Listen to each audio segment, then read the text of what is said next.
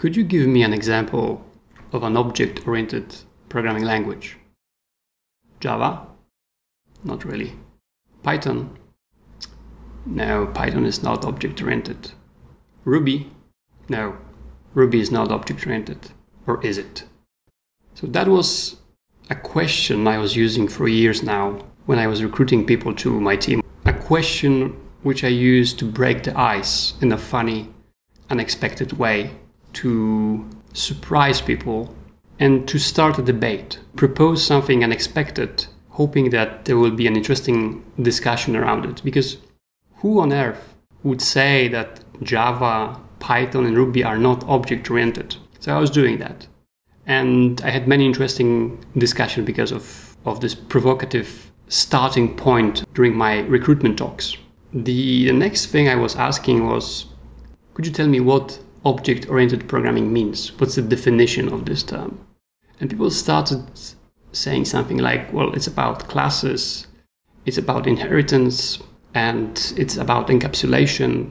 And then I asked, do you know who created this term, object-oriented programming?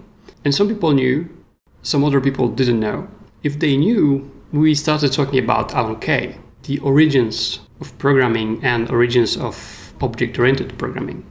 If they didn't know about Alan Kay, I asked, is it possible to use objects without classes? Is there a language which has objects but has classes? And I was saying something like, do you know this language with fake classes? And this was usually a good starting point, and we started discussing either history of programming, or we dived straight into some modern things, and we were trying together go deep into the meaning of those definitions. Because as you know from the other videos, I'm very skeptic, or I don't really like definitions in computer science, because the terminology in this field is very muddled. It's not precise. It's not like mathematics. So this video is not about being right or wrong, or being correct or incorrect. It will be a very short journey into the history of programming, and specifically into the history of object-oriented programming. So let me take you for a ride, and let's see at the end if Java, Ruby, or Python are really object-oriented or not, and what does it mean in the end, and what's the inspiration for the future, how we can learn from the past. The term object-oriented programming was coined or created by Alan Kay. So the first thing we will do, let's quickly take a look at the definition of object-oriented programming as proposed by Alan Kay. Object-oriented programming as proposed by Alan Kay was about objects communicating through asynchronous message passing. And the core idea was that it's more about message passing than it's about objects. And later on, he tried to amend this by proposing another term, message-oriented programming. So let's try to unpack this definition. So first of all, we have objects, and these are entities that are independent. They can communicate asynchronously, which means that one such entity can send something to another entity, and the other entity may respond or not right away. So this idea was proposed as an analogy to biological systems, to cells which communicate in this way. The intention was to build software systems the same way the nature builds the world, all the organisms around that. And the reason for that is that this way the nature is able to create systems that can sustain a lot. In this original definition, you can think about objects as services. It somehow resembles microservices. There are some entities, and they can communicate, and they are isolated. We have now those notions of containers. We can create services separated one from another. You can ask those agents, let's say, those services for something. So the core idea in this definition was the message passing.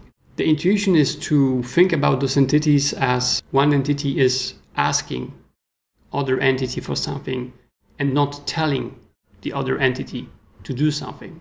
So if you go back to the languages such as Java, Python, or even Ruby, you create objects and you define some methods. If one object asks another object for something, it uses one of those methods, so it tells the other objects what to do.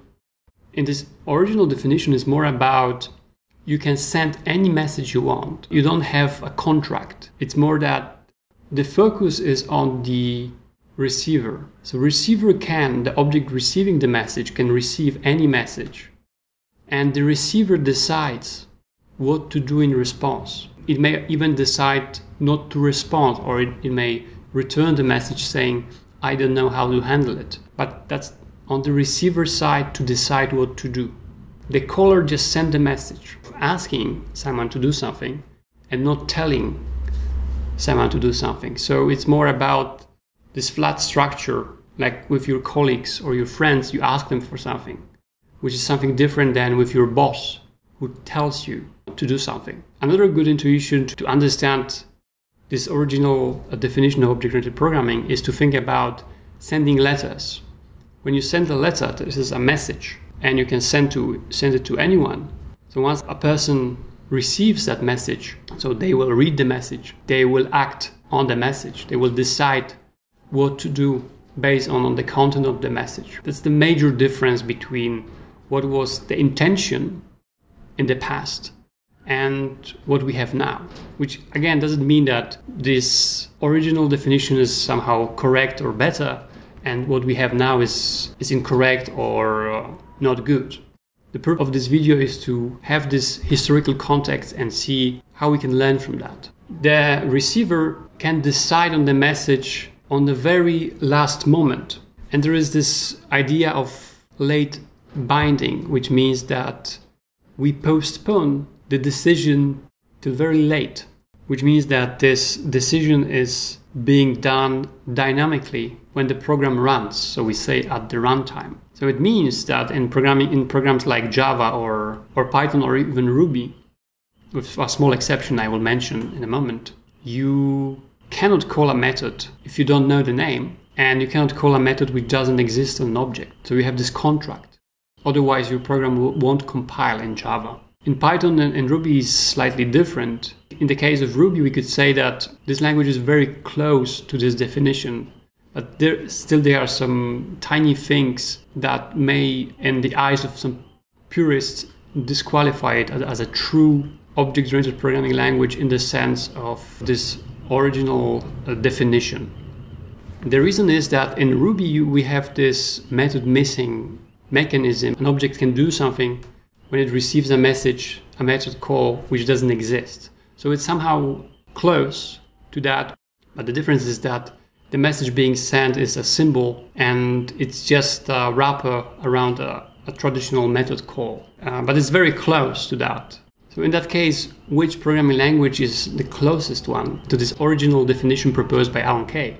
And it seems that the one that somehow fills all the gaps is Erlang. Funny enough, Erlang is considered to be a functional programming language, and yet it fits the definition, this original definition, quite nicely. Because in Erlang you have this concept of actors, those entities, and they can send messages one to another, and they do it in a synchronous way. So next time if a programmer asks you about an object-oriented programming language, you should send something tricky and you should answer Erlang. Unless you are being asked by a recruiter, in that case you should respond Java or Object or Python or Ruby, because that would be probably the good response in that context. So another reason why those languages, Java, Ruby, Python, and any other one, the modern object-oriented programming languages, don't fit the definition, the initial original definition by Alan Kay, is that in this original definition, the objects are independent. They decide what to do in response to the messages. So it means that you cannot have setters, you cannot have getters on your objects, and you just send them messages and they decide on their own what to do. And in those languages we mentioned, Java, Ruby, and Python, you have setters. In the case of Java, setters and getters are abused very much. Python and Ruby are slightly different, but again, the terminology is modeled it's not precise, so it's not the point. The point is more about learning from the past. But if you were trying to prove something, you could argue that those languages are not object-oriented in its original sense. So in 1998, there was this interesting email sent by Alan Kay. In this email, he clarifies that the term object-oriented was more about objects communicating through message passing and not about classes, not about inheritance. And he says that this other points, classes, inheritance, it's something that may be important, but it wasn't the intention to focus on those concepts. The intention was to focus on the message passing. And he says in this email that the big idea is messaging, which again is not the case for any of the languages I mentioned at the beginning. But today we use the term object-oriented programming in a different way. So it's just different. It's not correct or incorrect. It's different.